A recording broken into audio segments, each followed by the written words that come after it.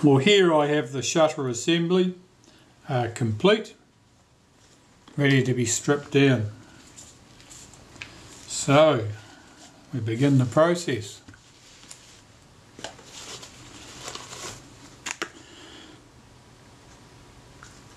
First I'll remove the front group, hold down the button, turn it anti-clockwise till it unlatches and lift out the lens. Pop that to one side where it won't get damaged. That's got a UV filter on the front of it, so it's, as long as nothing awful happens to the back, it'll be good.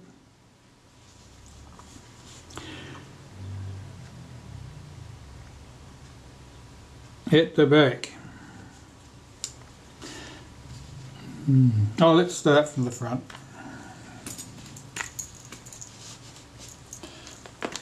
Three small screws, chrome brass, easily marked on that front ring.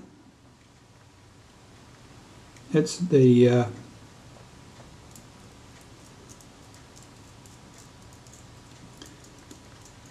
that's actually where the hood would bayonet. Those three bayonet spots there, tabs, there where a lens hood would bayonet onto there. Not the lens bayonets onto this black piece on the inside.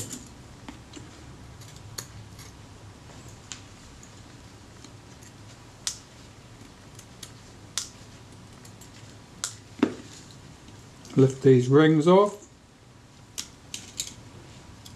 The two rings here come off together. They're sort of interleaved almost. Lift off this piece. We can lift off this piece from underneath.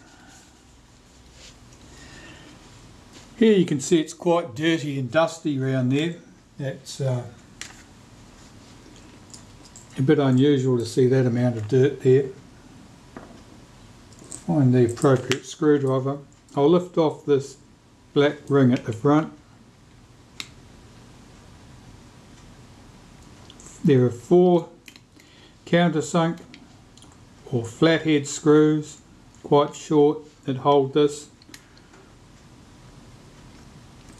to the ring below it. That's a little bit tight, that one.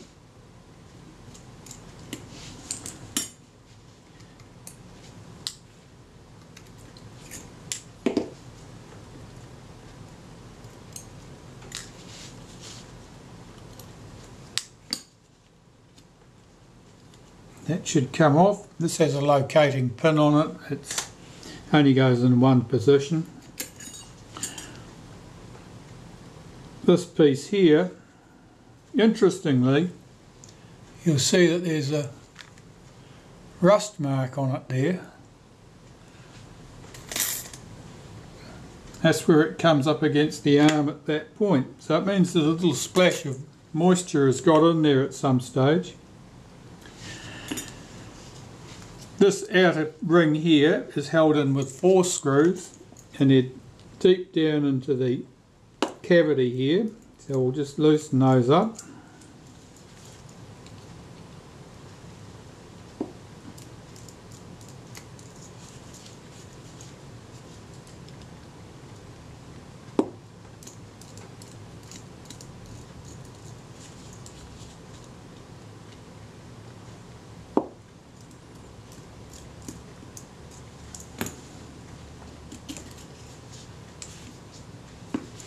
There's our 4 screws.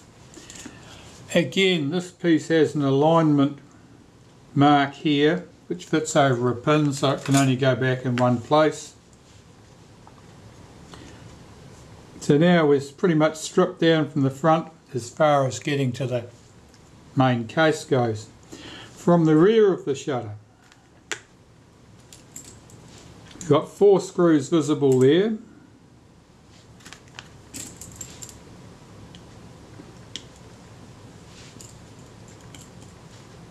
Nickel plated screws, pan head,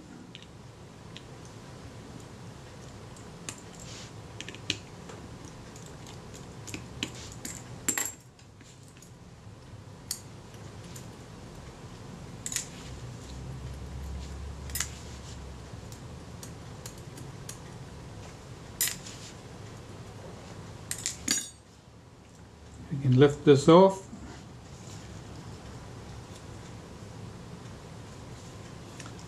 And this is our front part of our focus mount for all practical purposes. Pop that to one side.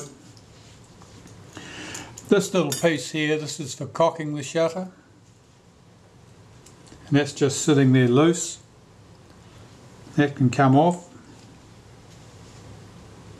Now the rear group, that's quite dirty looking. I want to get that off. Yeah, I can get that off with my fingers. Often that's on very tight. You need to use a friction tool or something to get that off. In that case, that came off quite well. At the back of the shutter, because we still have our shutter case inside this outer case here. This is held in with a retaining ring at the back. Basically it does the same job as the retaining rings on any of the rangefinder cameras. Before I go any further, I'm just going to remove this speed cam ring from the front of the camera. And the reason I'm doing that is it has this tab at the front which engages with the setting rings. And since I'm going to be doing a lot of pulling and pushing to get this thing apart at the back, inevitably I'll end up applying some pressure to that, and I don't want to bend that tab and damage it. So I'll take that off for the moment. I'll just pop that ring back in place to stop it falling to bits, and I'm looking at the rear of the shutter.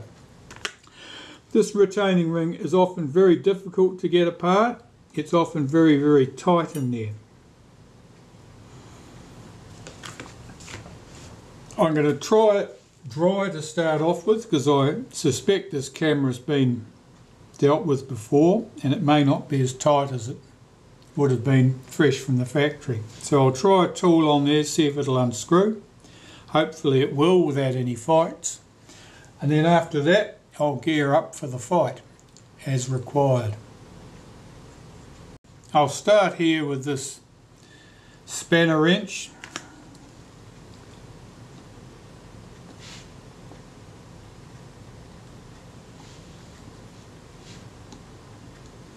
Make sure that's correctly engaged.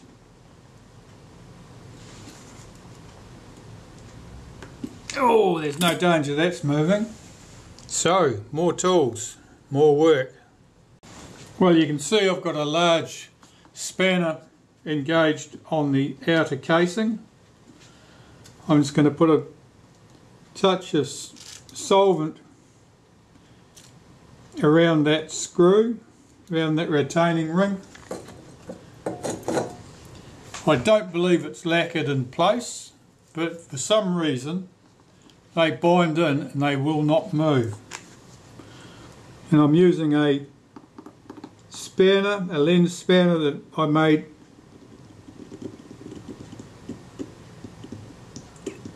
a long time ago. That's not turning. Sometimes these rings have to be sacrificed, sometimes they will just not come loose. I'm going to have to apply another tool to that, I'd say. Back when I've made my decision. Okay, I'm back. I did get it loose, and what I got it loose with is this. This is a piece of fairly tough steel that I've reduced to a narrow edge here, enough to engage the width of the slots in the ring. I've cut two small grooves here and here, which allow it to drop over the aluminium edge of that shutter body, and that allows these two tabs to drop into the retainer ring. Basically what I did was I clamped this into the vise, so I had just this piece sticking up, engaged the retainer ring on that tool, and then used my spanner to rotate it, and the ring came off straight away, nice and easy. So that's how I managed to get that off in one piece this time round. I'm very pleased about that, because they are, as I say, it wouldn't come loose with my normal tools. It was just much too tight. This is only something you strike with this particular model. I've got no idea why they should be so tight. Once it's broken free, it can be spun off with any normal tool. And there's nothing to show for it. There's no obvious lacquer or anything else there. It just binds on and will not turn off. Anyway, it's off now, so that's all the fighting over. We can pull out the inner case. The XMV lever, you sort of rotate the shutter to get that round there, and we lift out the flash contact at the back. And there's our case, the outer case. As usual, there's a little bit of dust and dirt in there. Nothing too dramatic. That should be easy enough to clean. And we're down to the shutter itself. The rear of the shutter, because it's a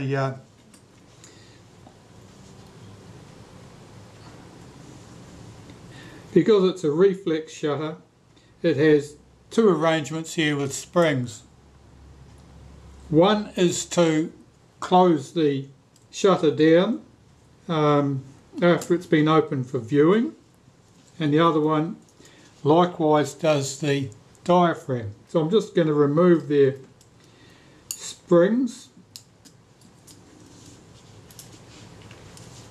and just check the action of those two things. The shutter is extremely stiff. It hardly wants to move at all. So the shutter's no good. The diaphragm setting, that's this one here. Again, that's stiff. It's nowhere near as bad as the shutter, but it's stiff to the extent that I can just tell it would not snap the diaphragm down to the set aperture if you were firing the shutter, particularly at one of the higher speeds. So that's good. We've got the shutter out of its case. I've got the return springs for those two actions off. I can remove the front retainer ring. We already have the speed cam off. I can remove the main cocking ring there. Remove that latch and see what we're left with. Remove that little pinion that cocks the shutter. Remove the main drive spring for the shutter. Now I'm interested in seeing this because I believe it's probably tired and doesn't produce the required force any longer in order to work the shutter. And that would appear to be the case. I have to find a better example. Right, back on the all-purpose block of wood, and I'll start stripping this down. So first I'll lift that spring off from behind that arm so that it's not under tension and therefore does not go flinging across the room to be lost forever. I'll just bring a container here so that I can put those loose parts in it.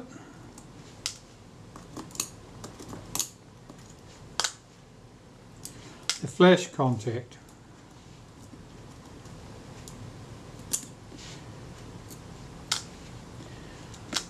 I can remove the shutter release arm. If I've got my needle nose pliers, I can remove the spring, the setting spring here from the flash sink. Works. Remove that sector, remove that little gear. Take out the 2 screws from the retard gear train.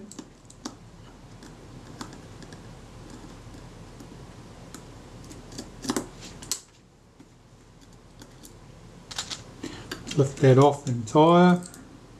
The single screw for the delay action or self timer.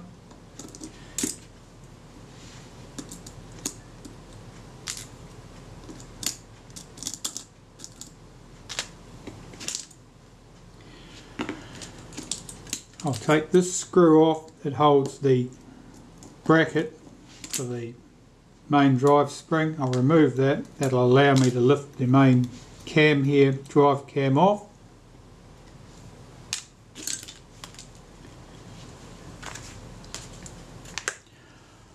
I want to remove this spring, and I'll put a toothpick over the shaft while I was unhooking the spring so that the spring could not ping off into the distance, because they're very small and they're very prone to buggering off. I want to remove this screw. That's a post with a little notch either side.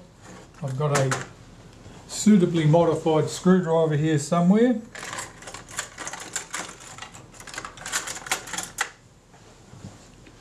That one, which is basically just a screwdriver fined down and then with the centre notched away with a Dremel. You could do the same with a file if the screwdriver wasn't too hard. So I'll unscrew that post and its spring. Remove the B lever, and then there's the B lever return spring here, which I'll also remove.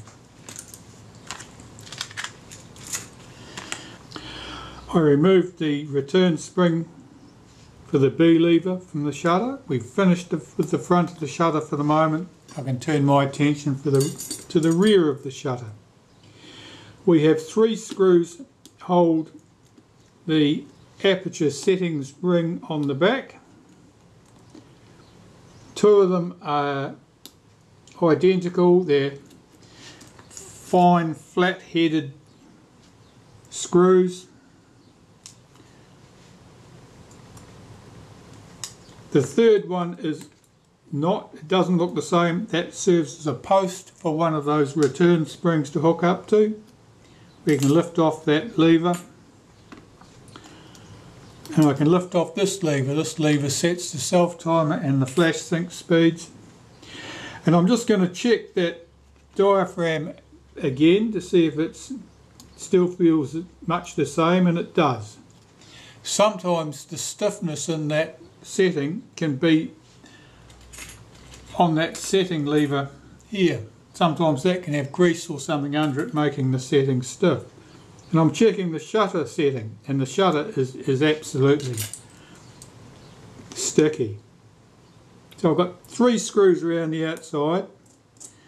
These 3 black screws hold the inner case here and the mechanism plate together. So we'll remove those. I'll just pop this over here. No point having it over on the other side. I'll lift off the case. So here's the inner shutter case with the diaphragm blades and all that assembly complete. We'll need to strip that apart and clean it. Here I'm looking at the shutter. I'm looking at the state of the blades. That's my main concern here, to see if they're oily, and they don't look particularly oily. There are marks on them, but this plate that they're mounted on that swings them in and out, that certainly doesn't move as smoothly as I'd expect. And here I can probably see why. There's some oily patches right here. Let's just tip those blades off there. And it looks like there's a bit of stickiness on the back. And certainly this surface doesn't look as smooth as I would reasonably expect it to be. It's like there's been some slight corrosion there. It's almost like a pattern from condensation droplets or something. I'm checking the action of this arm here. This is our blade actuating ring. I was checking if it moves freely. It does. It's a bit stiffer than I would normally expect, but it does move reasonably freely.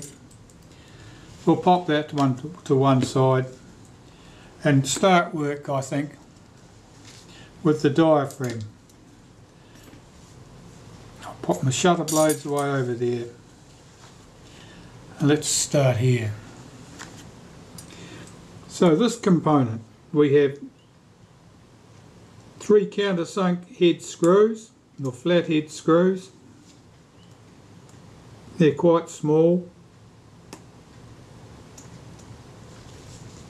These screws are all abnormally tight. It's quite common for screws to be looser than this. Particularly when the screws are very tight, you have to be extra vigilant with your screwdriver to keep plenty of downward pressure so that your screwdriver does not cam out of the screws and mutilate the head, or sometimes worse still, slip and damage some component. So I'll lift that plate off. Looking at the state of that, that looks quite clean. It'll probably wipe even cleaner as we clean it, but it certainly doesn't look bad. This is the ring that it does the settings. As it's swung backwards or forwards, the pins in the blades are forced up or down those guides and therefore swing the blades in or out. The blades look good. There's some little marks on those blades, but those marks are from me spraying solvent into the retaining ring at the back of the camera when I was taking it apart. There's a bit of an oily look to those blades regardless, and they'll certainly benefit from being cleaned, but they certainly don't look bad. So, some cleaning. Cotton buds and naphtha or cigarette lighter fluid is the order of the day, and the first thing I want to do is clean this outer case of any dirt, contaminants, oil or grease.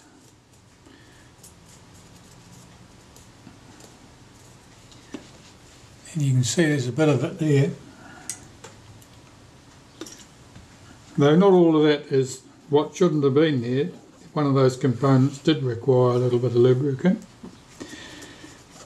And I'll clean the outside of the case, and the outside of the case is equally important to have it clean and free from old grease, because the outside of the case is where those actuating rings for the aperture and the shutter run, and they must not be sticky or they won't work right. So I'm cleaning all these surfaces, the inside and outside thread at the rear of the case. The inside edge is where the lens screws into it. The outside thread, of course, is where the retaining ring screws on. But that case is looking quite clean. It's no problem with that. So I'll pop that to one side. Let's deal with these two plates.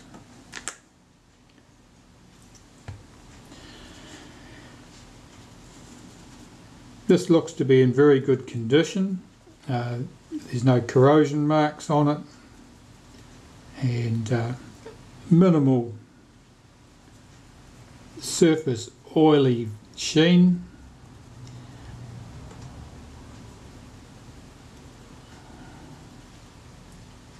Sometimes these components will show corrosion marks. Typically when they show corrosion marks, they're very often in a fingerprint pattern, and it will be from people handling the components not by the edges as I am here, but just grabbing the middle of the component and just their skin oils and perspiration is enough to etch into those components.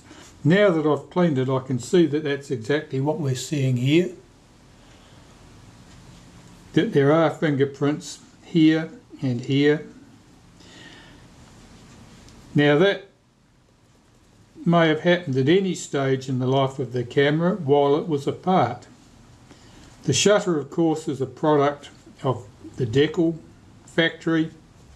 Kodak didn't assemble shutters, and those marks could have been there from someone handling those components with their bare fingers in the factory when the shutter was new, and equally they could be there because a repairer at some stage, when they've had the camera apart, has handled those components with their bare hands and left the fingerprints on there.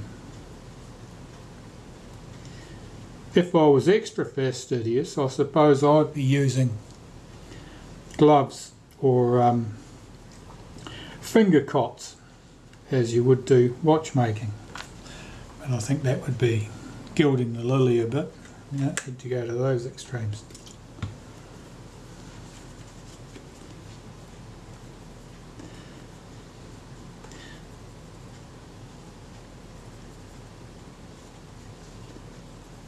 So I'm checking this component, I'm holding it against the light, you can see it reflecting the light there. That allows me to see the markings that are on it and judge what those markings might mean.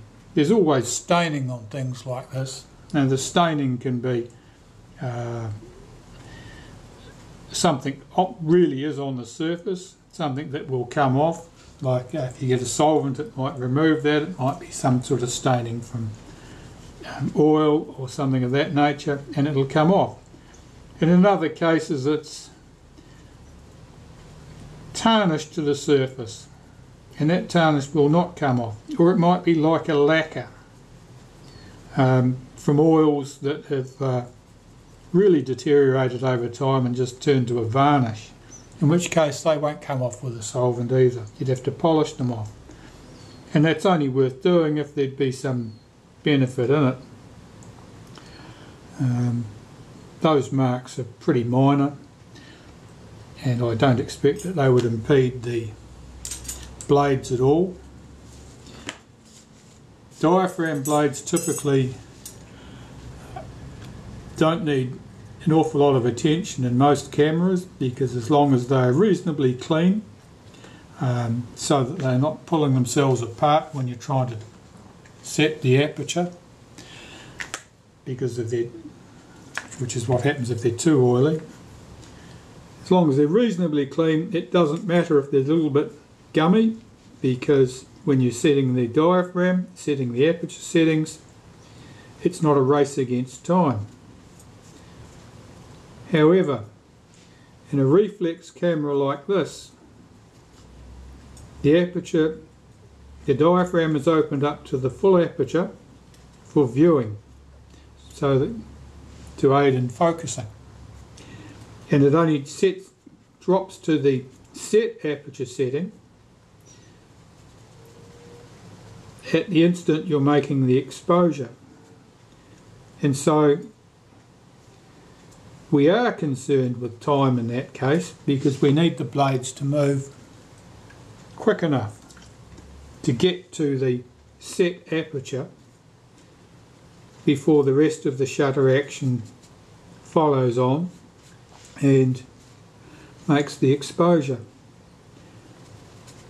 The sort of effect you would see if you've got problems might be that the diaphragm blades fail to close down quick enough when you set a fast shutter speed, so that where you are using a fast shutter speed in combination with a fairly small aperture, you would end up with unexpected overexposure.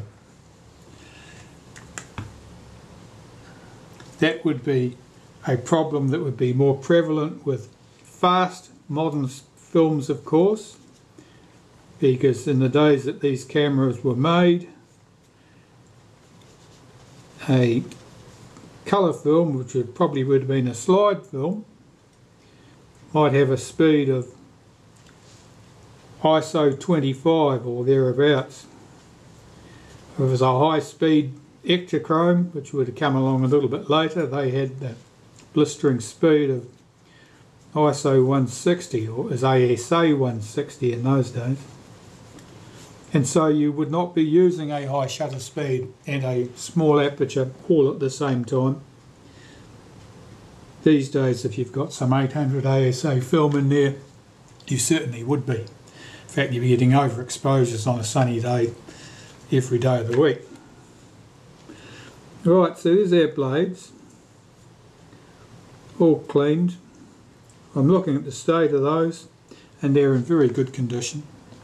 Not expecting any trouble from those at all. And now I just need to assemble them. So, where's the jig?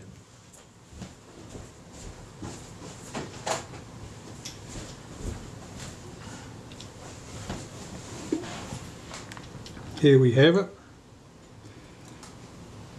So, we start with that plate. That's got a little rivet on it, a little post, which locates it in the shutter, which stops you putting it in the wrong position, or at least encourages you firmly not to put it in the wrong position.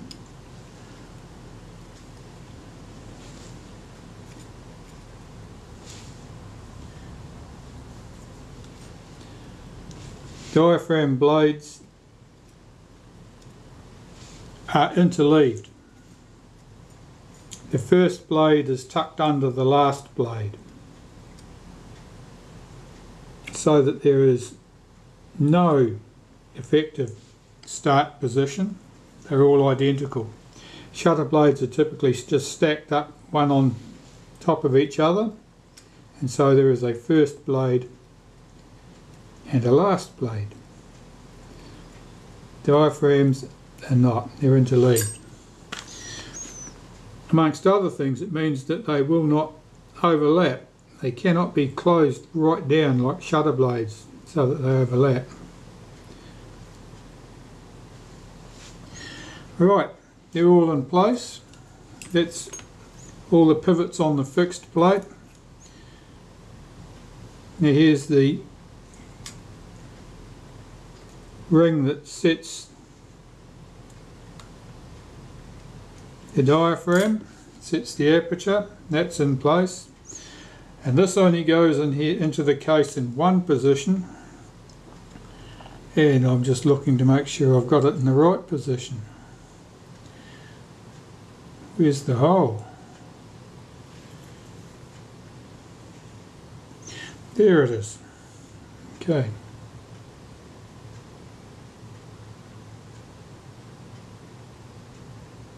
Let's get this lined up. Felt that sort of click into place then, so I know it's very likely correct. I'll lift off my outer case, pop it up underneath, and we've got our 3 tiny screws. I'll get them started.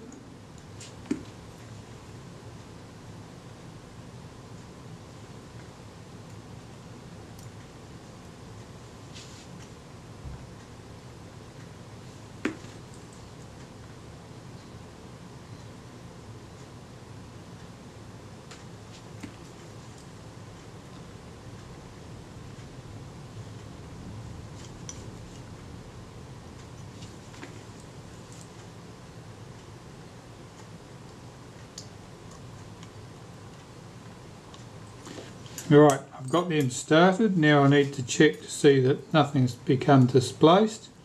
No, those blades are all moving smoothly, so that I know that all the pins are in their respective holes or slots. I can tighten down those 3 screws.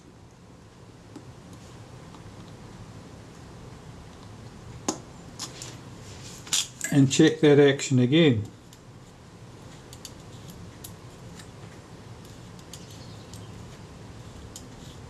And that's smooth, that's good. That would probably be adequate at that stage, but I'm going to put a little bit of graphite powder in there and work it in, just to ensure that that runs very smoothly. So I'll do that, and then I'll blow out the excess.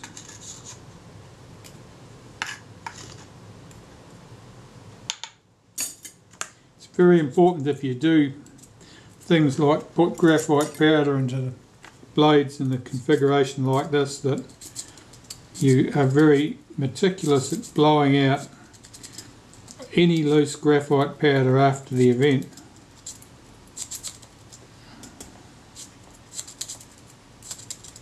There should be no loose graphite powder